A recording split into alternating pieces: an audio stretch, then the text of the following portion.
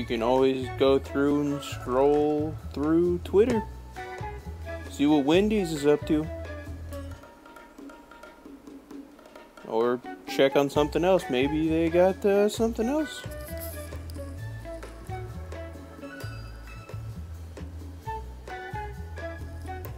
There's also going through Facebook, checking and seeing what Grandma sent you.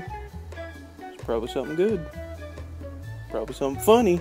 'Cause Grandma never sends something that isn't funny. So there's that.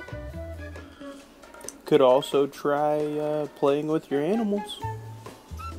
Whether it be a cat or a dog. Go and play with them.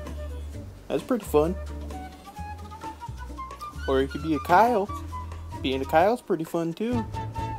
Throw back a couple of monsters and punch a wall. Maybe give it a kick. It's fun. It's pretty fun. Another great option. Harry Potter book. Read one or read more. Probably more likely more, given how long it takes to copy files on PlayStation. So give it a try. And you could also try playing guitar. Guitar's pretty fun. You could go from Lil Wayne playing the guitar to Zakk Wylde in no time. Absolutely no time. If none of that works, you can always just cry because you're not able to play with your friends because you're copying the files and they're having all the fun in the world without you. That's an option. You could also build a Lego set, preferably Star Wars, because why not? They have the best stuff. That's an option as well. A very fun option. You could try Harry Potter again, since you probably only got 2 to 3 pages in and said, fuck this, I'm not doing that. You could also destroy the Lego set that you built. That's fun too.